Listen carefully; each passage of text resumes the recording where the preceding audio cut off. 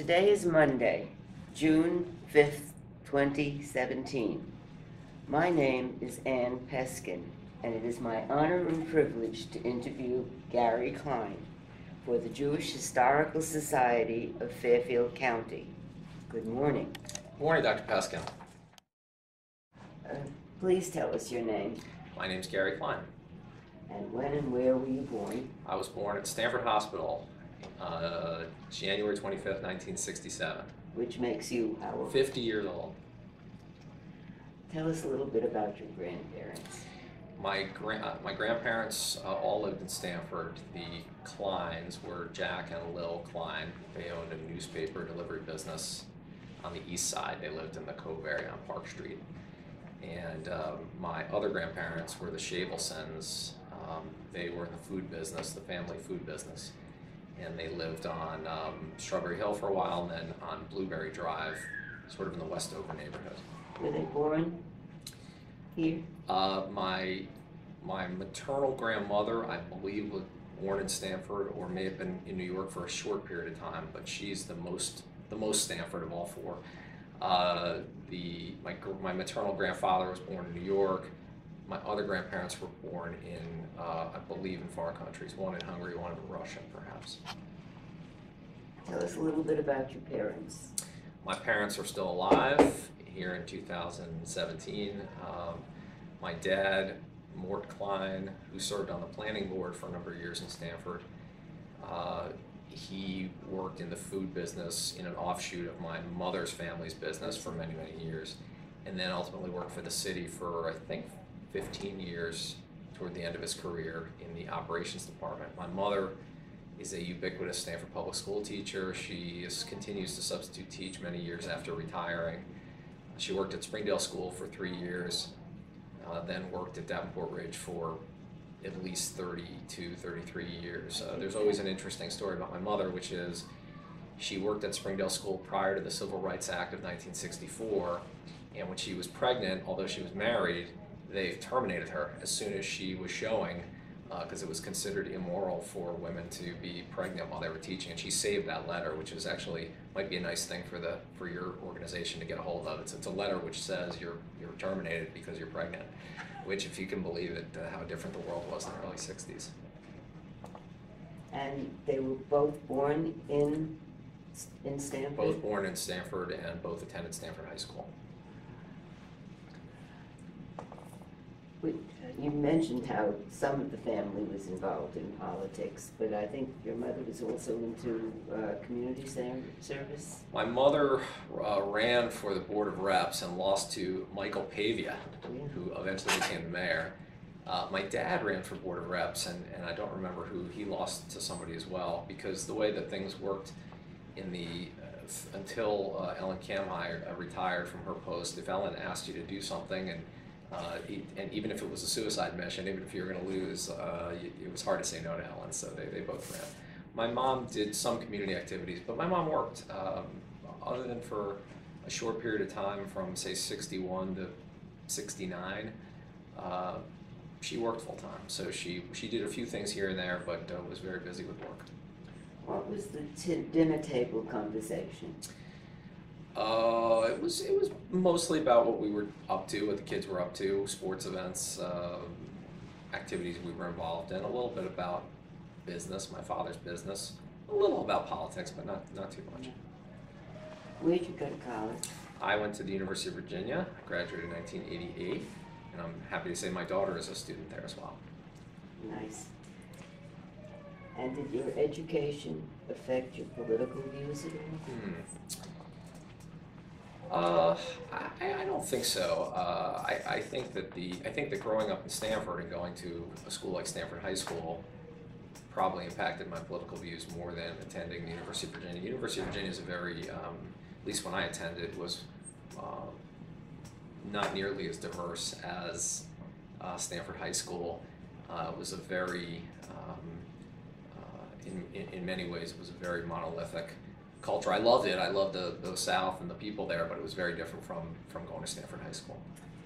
Did you have any political activity in Stanford High School? I was the president of the freshman class and the sophomore class, and I ran for the senior class and I lost. So I had some involvement, yes. Who were your political heroes Wow. growing up? I always liked Al Gore, even back when he was a senator in Tennessee. I remember enjoying the person who became Vice President Biden, Senator Biden. I remember enjoying the Senate Judiciary Committee, Robert Bork confirmation or non-confirmation process. I remember Senator Biden was pretty active on that. So I found them really to be fascinating. Locally, I really was a great admirer of Ellen Kamai, I'm sure a lot of people have to say that, but she was just such an inspiration as a female leader and as a fundraiser and as an organizer and somebody who was not afraid to stake out her position in a compassionate way. What defines politics to you? Wow. Vigorous debate and hopefully public service. When did you decide to get into politics? Well, I don't think it was getting into politics as much as I felt like we needed to make some, I wanted to make an impact on public education. I graduated from the Stanford Public Schools. I was unhappy with the superintendent that had been hired by the Board of Ed in the early 2000s. I very strongly believe that he was engaging in practices that were for his personal career benefit, not his financial benefit, but he was trying to make a name for himself as an educator, and was taking on some initiatives that there wasn't a lot of room for debate and discussion. It was really sort of his way or the highway, and so from a philosophical perspective, I didn't think there was enough discussion and resolution to them. But even more significant, if we get away from politics and policy, when he went to implement them, he didn't, as Dr. Rao might say, he didn't pilot them, he didn't test them. It was just, we're doing it this way, even if we don't have the funding or haven't thought through the process. And I was really motivated to try to impact that. So how did you get into politics to actually run? Well, I spoke with, there was a group of parents who were very concerned about the way the superintendent was doing things. And we all sort of talked about different ways we can impact. We were advocates. And several of us decided we would run for the Board of Education. John Lydon was one, Jeff Alsmeyer was another, I was another. We just decided we were going to do that, and back at that point, Ellen Kamai had just retired as the party chair, and I spoke with Jim Diamond, who was the party chair at that point, and went through the city committee process, and there we go. Who was the superintendent then? That was Josh Starr. You heard something different just recently. I'm sure he did. He was a very smart, he still is a very smart guy, very articulate guy, and he had a particular vision that there were lots of people who agreed with many of his things, and there were a lot of people who didn't agree with many of his things. I always got along with Dr. Starr. He was he would meet with you. One of the interesting things, he'd meet with you, whether you liked him or didn't like him, you pick up the phone, he'd take your call, he'd sit down with you, and I know you'd been through some superintendents that did not behave that way. He was very good about meeting with anybody, but I just didn't agree with some of the things he was doing. What party do you belong to and why? Democrat, always have been. Why? I think it's really the social issues that bring me to the Democratic Party. I really support their national views on social issues. Now, you held the office in the Board of Ed. What years were that? 2011 to 2014. You only had one term. I completed one term. Yeah, I did the whole term. I didn't leave early, but I didn't run for another term. Any reason? That was one of my questions, particularly. Right. Well, why didn't I run for another term? It would the time impact on your family and on your work is really you're never prepared for it. It's if you're going to do the job right and you're going to engage and read everything and really participate and not just show up and raise your hand, the time is a terrible impact on your work and your family. And I'm a trial lawyer, so I don't have a lot of control over my schedule, and it was very hard to juggle all those. I was interested as to why. Can you tell the story about anybody that acted as your mentors? Yes. As my mentors? Did you have any? Well, I have a lot professionally. I have a lot of colleagues that I'm close to, judges and lawyers, but you mean politically? Politically. Yeah, I mean, politically in Stanford, it was really Ellen. You know, Ellen Kamhi really just, you know, was so I used to lick envelopes when I was a little kid for that was if you wanted a tuna fish sandwich at Ellen's house, you had to lick envelopes or stuff envelopes, and so she was really inspirational that way. And where did you get your supporters from? Well, as I alluded to before, there was really a sort of a groundswell among parents who were not happy with some of the things that were going on in the schools, and so that was sort of an instant group of supporters. Many of them I didn't know before the concerns developed over what was going on in school. I also had a lot of family support and support from local political people. What were some of the obstacles you faced in running? Yeah, so I'd say the biggest obstacle was the Democratic City Committee had just turned over, where Ellen had retired, Jim Diamond had taken over the chair as the chair, and there were lots of members of the committee that believed that anybody that was tied to sort of the old guard, Ellen Kamhi's group, just shouldn't be running for office any longer. And I had been on the city committee back in the early 90s, so I knew some of the folks, but there was a newer group of people that weren't interested in having people who they believed as Ellen's guy on the running for elected office. So it was a close. The voting in the city committee was very close for me to be able to get the endorsement. I got it. I didn't have to run a primary, but I think I won I got maybe one or two more votes than I needed. Did you have to speak to all the different city committee members? Yeah, I tried to get a hold of all the different city committee members. I was, there was some controversy, I don't remember specifically, maybe your prior interviewee remembered, but the nominating committee reported me out positively. I don't recall with who else, but then there were people on the committee that really weren't interested in accepting the report of the nominating committee. So I think I spoke to as many people that would take my call, and then there was an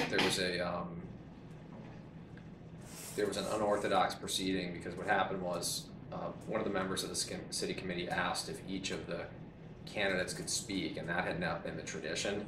So we each had to get up and say a little something on the spot in front of the committee. So it was a little bit of antics, but it all went fine. How did you feel about campaigning? I love talking to people and hearing their views, even people who didn't agree with me. I did a big reach out to the Latino community. I was interviewed by the Latino newspaper in Stanford, which has a very, very wide circulation. I did a big reach out to the African American community through some friends of mine. That was a lot of fun and interesting, and just talking to parents and talking to stakeholders, union members, the newspaper. I like doing that. I did not like attending ceremonial events just for the sake of attending. There were a lot of people campaigning who say, I have to march in some parade or do this, and to me, that was just not a good use of one's time to try to educate people about your views. It's really just waving, and I didn't care for the ceremonial stuff. How about the debates? I really enjoyed the debates. I think we did 3. I think we did one at Government Center, one at a library, the Turner River Library, and then one down at Yearwood. I thought they were a lot of fun. They're not really debates. It's really you answer questions. Right. True. Did you raise money, and how much? Raised a lot of money. I think we raised almost $20,000, if you can believe it. We had a lot left over, which I donated well, I ultimately gave it to a political action committee, which ultimately donated it to different parent-teacher organizations with the money we had left over. But it was easy to raise money. People were really nice and really generous about donating. It's part of being from That's nice. living here my whole life. Yeah, well, you've been involved with it a long time. Yeah, I mean, it's no fun to ask people for money, right? I didn't like asking them for money, but it wasn't hard because I got a lot of calls saying, you know, what's the maximum? How do I give you money? What was the issue that was so much debated between in a four-year election? There were several. There were several sort of big issues. By the time I ran for election, Dr. Starr had already left. He had already resigned. So really the big issue was who's the next superintendent going to be. And there was a lot of discussion about the type of person that we wanted, whether we should do a national search or just look internally. That was probably the biggest issue because, again, Dr. Starr had already left. What did he want that you didn't? The big issue that he was focused on was the elimination of ability grouping in classrooms and in middle school. He was even discussing it at the high school level, the elimination of having classes where children are taught in such a way as to push them to rise to the next level, but nonetheless their classrooms are associated with particular ability levels. He was of the view that by having children grouped in different levels, you were engaging in a process that kept kids that were at the lower levels were going to stay there, kids at the higher levels were going to stay there, and he was I think rightfully concerned. I think that's a very fair thing to be concerned about. I was very concerned about that. I think it's a very fair thing, but in our view, my view, along with, you know, I don't know, the 10,000 people who voted for me, I think I was the biggest vote getter that year of everybody. Our view was that the process should be to get all kids to achieve higher, everybody. And if a kid is starting at a lower level, the goal is not to keep them at the low level. The goal is to push that child to get to the next level. And the view was that if you put the kids of all levels in one classroom with one teacher, it's humanly impossible for a teacher to teach to all kids at the highest level all the time. It was as simple as that, and there were very successful models in Stanford, particularly at Westover, also at Rogers, where they were grouping from kindergarten on, which kindergarten might be a little much, but they were grouping from kindergarten up, and those were consistently the highest performing schools in Stanford for all kids, no matter what neighborhood they came from or background. And Dr. Starr was of the view that he didn't care, that having ability grouping meant treating kids who were underperforming unfairly. And I remember saying to him, teachers need to be trained not to do that. You shouldn't be treating anybody unfairly, but you're really going to disadvantage everybody if you just lump everybody together. That was my view, and it was a heated discussion. It's a national debate. I mean, you probably know in your field, it's a big national debate. Well, that was one main issue. Were there any other main issues that you were involved with while you were on the board? Oh, while I was on the board, yeah. Of course, the budget is an issue every year. The big issue for me on the board was really the selection of the superintendent, which was a very difficult process. There were people that ran at the same time I ran who said they wanted to see a national search, wanted to have a full analysis done on a national level, and then as soon as those people got elected, they decided they just wanted to go with the acting person to come in as the superintendent. And I had said, look, we told the voters we're going to do a search. We got to do a search, and the board was flipping back and forth 5-4 over that issue over the course of many months, and the board decided to go forward with a search process, And right in the middle of it, before we even got any resumes, one board member changed her view, and we switched to, the decision was made to stop the search and bring in Dr. Hamilton as the superintendent. I had great affection for Dr. Hamilton. I really respected her, but I had told voters that we were going to have a national search, and so I was disappointed with that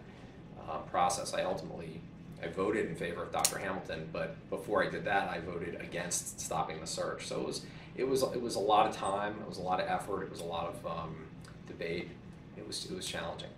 Was there any other area that you were involved in at the board specifically? I was asked by Dr. Rao to chair the policy committee, and then by Jeff Alsmeyer to chair the policy committee.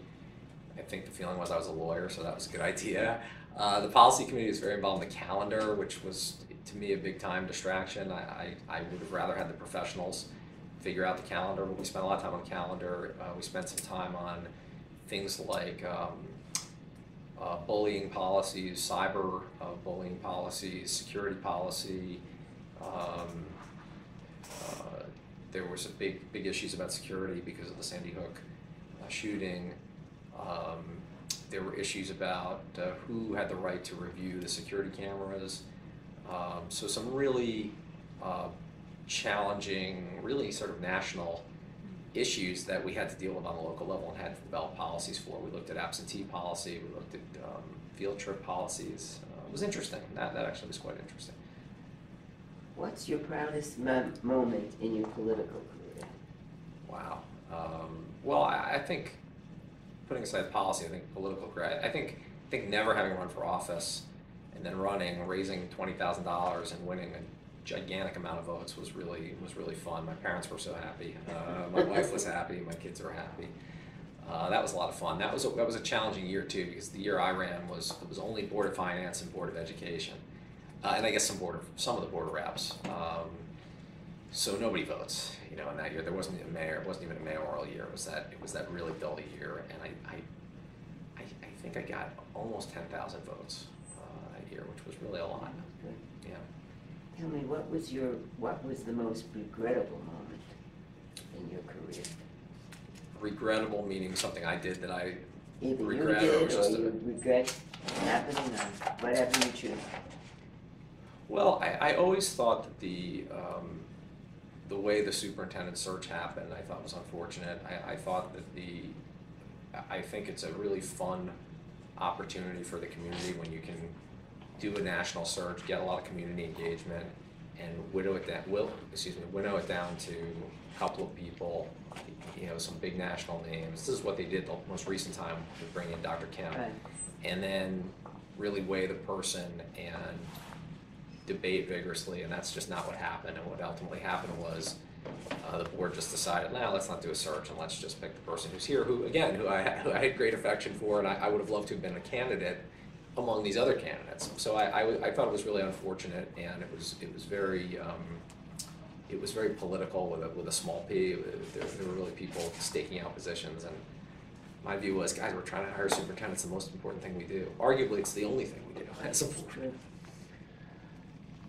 Was being Jewish a help or a hindrance in your political career? I don't think it mattered at all. I don't think in Stanford. Maybe I'm too optimistic, but I just don't see that as impactful in Stanford. I mean, I tried to reach out to any group that would listen to me, so I didn't think that was really an issue. Your own background in Judaism, people belong to a temple? We don't belong anymore. When college tuition came about, we had to make some choices about what we were going to be paying for. But I grew up at Temple Sinai, and both of my kids had their bar mitzvahs at Temple Sinai. So I'm sort of married to that temple, and I assume we'll be back once the weight of college tuition stops. It really does take a. Are your children involved in politics today? My daughter, I wouldn't call her involved in politics, but she's very interested in the topic. She's taken a lot of public policy courses at UVA. UVA is very, it's because of who founded it and because of I think UVA has graduated more U.S. senators than any other university, so it sort of breeds politics. And if you ever see like Professor Savito on MSNBC or CNN, he's one of the big professors there. So she's interested at the on an intellectual level. My son's very interested in local politics. He hasn't done anything actively, but he just got appointed to be the editor-in-chief of the Westward over at West Hill High School, which is their big newspaper, which, believe it or not, has a larger circulation than the Stanford Advocate these days. Really? Which high school? He goes to West Hill, and they have a beautiful newspaper called the Westward, which for always has been a very substantial, very thick newspaper. And he's very on top of Stanford politics and issues about immigration, and he's interested in it. I don't know that he'll run for office. That's another question. What legacy do you think you left behind? I think that, I won't just say me, but the group of us that were sort of got elected around the same time on the board, I think that we really shifted the tone on the board to let's agree to disagree. There had been a lot of real negative politics and combative personalities on the board, and my view was, probably because I've trained as a trial lawyer, we can disagree about stuff, but there's no reason to be mean to each other or to call each other names or anything like that. So I think that there were a group of us that really tried to just say, let's, what can we get done here that's for the benefit of the kids and the community? And if we have a disagreement, one side's going to win the argument, one side's going to lose the argument, and then we have to deal with tomorrow. What are we going to do tomorrow? And I think we were pretty successful at pushing the board. If you talk to staff or other board members, I think they would say that the board meetings were very productive when we were there. They take a long time, but we try to keep it to sort of an honest debate. Again, we didn't always agree. I mean, there were a lot of times we disagreed, but we tried to really keep the tenor of the meetings very professional. That's with everybody there listening. As much as you can, yeah. Well, thank you very much. My Is pleasure. there anything that I haven't asked you that you would like to add? No, I think this is a great, the organization doing this is great, and it should be a lot of fun, and I can't wait to see what the tape looks like. Thanks so much. Thank you so much. Cool. So pleased to have you. Thank you.